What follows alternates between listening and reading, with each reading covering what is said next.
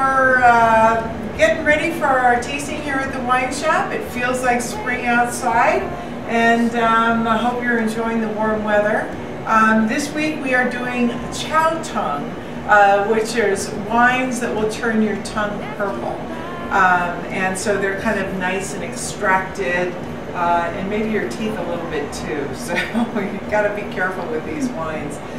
We are starting off with the Cordon Syrah. This is 100% Syrah. It comes from White Hog Vineyard, which is part of the Los Alamos region of Santa Barbara. It's got some wonderful color, fairly low yielding fruit, and so they get this really wonderful extraction. It's not big and jammy, but it's got so much flavor.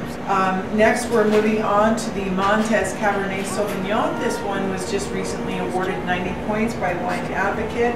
This is 85% Cabernet Sauvignon, 15% Merlot. It comes from Colchagua Valley, Chile. I will tell you straight up on this one, it needs about 20 minutes to open up because you get a lot of juniper notes on it. They may be a little bit off-putting. If you expect them, it's less off-putting, but it's $14.99 a bottle. It's a great value. You get a 90-point wine.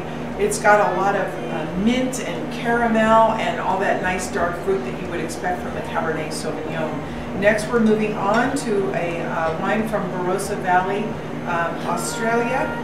This particular winemaker is a huge fan of Bordeaux blends, so you've got 4 of the 5 Bordeaux varietals in here.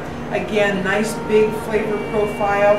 It comes from higher elevation vineyards, closer to the sun, thicker skin, so it's got a higher tannin structure to it, but nice fruit, very balanced.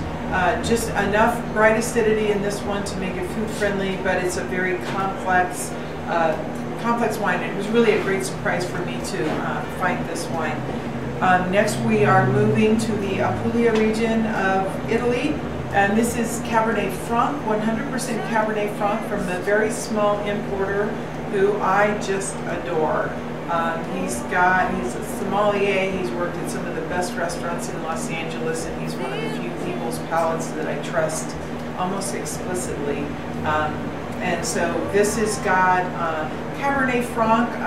Ones that don't taste very good tend to have a very burnt rubber hose characteristic to it. This one doesn't have any of that. It's a unique flavor profile, and certainly one that I think you'll enjoy.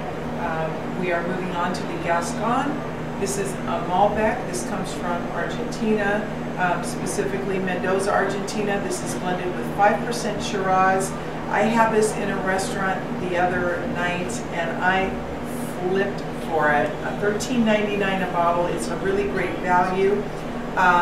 We literally had this wine here within 2 days, and I ordered another 5 cases because I think you're going to like it a lot. If you like it half as much as I did, then you're going to really enjoy it. Nice big fruit, without, again, being overly jammy. So it's a complex wine, lots of berry fruit, and a nice spiciness to it. Savory finish, kind of round on the palate, and so it's nice and mouth-filling.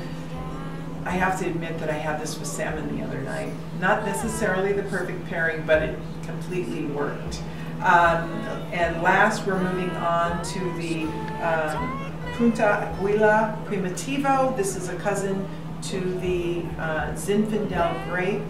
This one is just, when I originally set up the tasting, I had this somewhere in the middle. When I tasted through everything this morning, I knew this one needed to go to the very end. This one is, it's absolutely wonderful. You get that spicy character that you normally get from a Zinfandel.